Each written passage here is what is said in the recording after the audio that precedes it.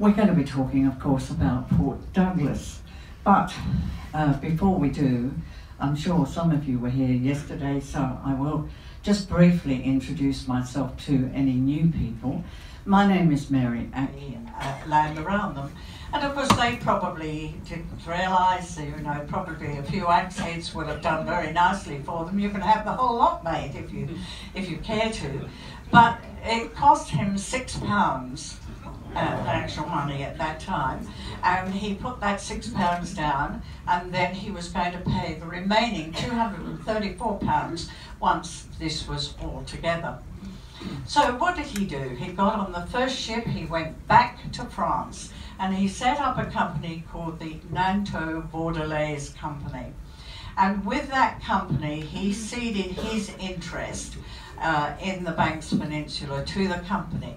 And the company went out and they tried to sell, obviously, the opportunity for a French colony down in the South Island of New Zealand.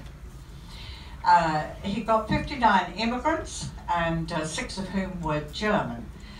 He approached the government, they were very interested, and King Louis Philippe was very interested. Anything where they could beat the English hands down was definitely on. And so King Louis, he actually supplied an escort ship to the Comte de Paris, which took all of the 59 immigrants to New Zealand. So what was happening back in England? You can imagine the English were getting very worried about it all. And so they rushed out William Hobson, and he had something like 2 weeks in which to author or co-author the Treaty of Waitangi. Already a lot of work had been done by a fellow called James Busby to get the Maori chieftains to sign the treaty. And in February 1840, the treaty was signed. It was a done deal.